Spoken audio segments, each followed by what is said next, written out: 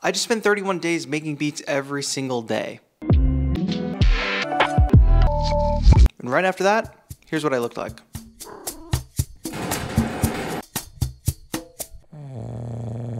I did this as a part of a challenge called Beattober, and many of you in the community also took that on, and together as a community, we raised $10,000 for the Music and Youth Initiative. So shout out to all of you in the community. But it got me thinking about, what do we do with the music that we haven't yet finished? And today I've got 3 ideas for you for all of those projects sitting on your hard drive, songs left unfinished, beats left broken. What do we do with them? Whether you participated in Beattober or not, I bet any producer could do this. Realizing now I just haven't trimmed my beard in a while. Right, the first and most important tip is that not all music that you've started to make, not every unfinished project deserves to be finished.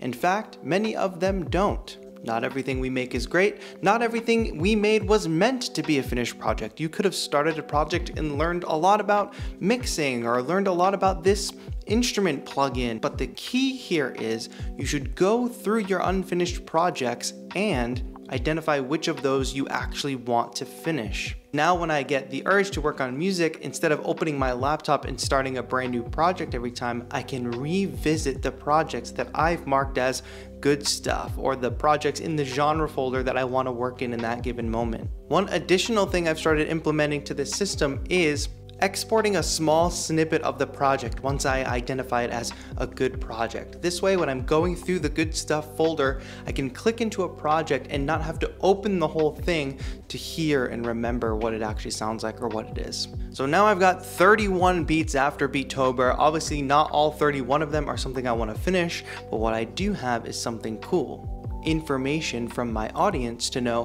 what music was my audience feeling and how does that relate to the music that I want to be making. It's like this. It's a Venn diagram. Your audience likes a certain kind of music. You have the music that you want to be making. The best place we can be in is a place where these two things overlap.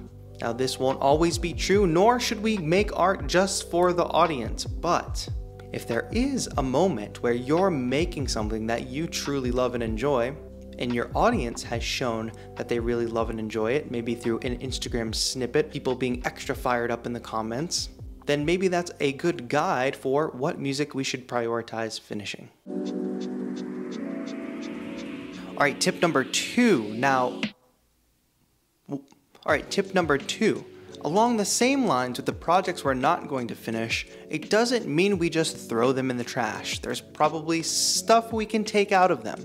For instance, we could create our own samples. Maybe that one project you're getting rid of where the beat was just not hitting, you recorded an amazing synth loop or an awesome guitar loop, or maybe the drums were fire within that project. Just export that little 4-bar loop or that 16-bar loop or that one shot that you created.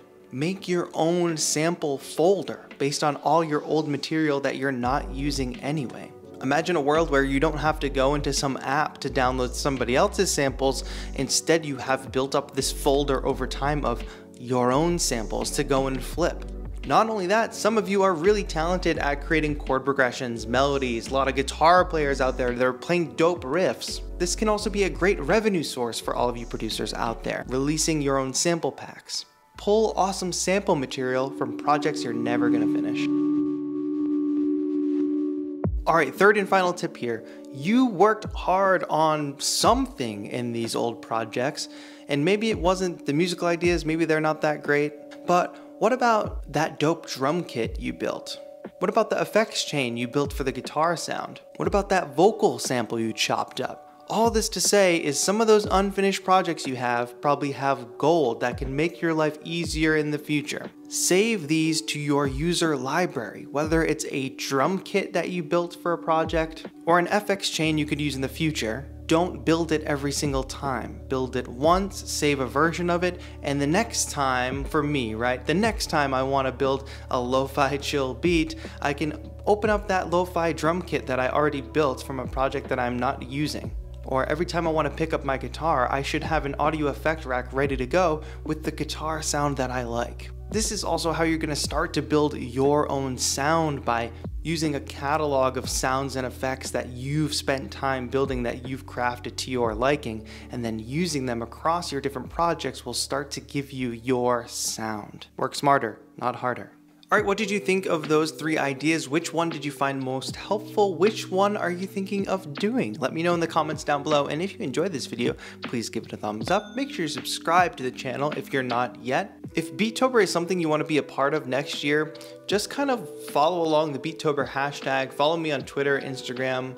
Like I said, it's an amazing community challenge so we can become better producers, but we also literally raised $10,000 for the Music and Youth Initiative, which is beyond what I expected we could do. It was a high goal, but the community came through and we can use our power as an international community of producers for good things and good causes. I also did a ton of giveaways throughout the entire month. So we'll only be having more fun during next year's Beattober, but there's plenty of fun to have here on the channel between now and then, so make sure you're subscribed. And just so you know, this channel wouldn't really be possible without channel members. So if you want to join our awesome community, hit the join button down below. You get access to our Discord server, members only content like our members only workshop, which are really cool deep dives into different musical topics, free sounds and sample packs, and you're able to submit music every month for our music reviews to get my feedback and the community's feedback. It's a really cool community. Maybe someone with a cool membership badge will tell you how cool it is down in the comments. And thank you all so much for watching. This has been TAETRO. Have a good one.